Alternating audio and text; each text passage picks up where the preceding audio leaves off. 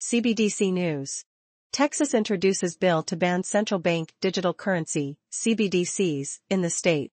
Florida Governor DeSantis officially banned central bank digital currency, CBDCs, in the state. North Carolina House passes bill banning CBDC payments to the state. The House of Representatives for North Carolina has unanimously passed legislation aimed at prohibiting payments to the U.S. state using a central bank digital currency, or CBDC. Minneapolis Fed President Kashkari weighs in on CBDC. "I share a lot of your privacy concerns." He also added, "We have no interest in violating the American people's privacies at the Federal Reserve." RFK Jr. statement on CBDC.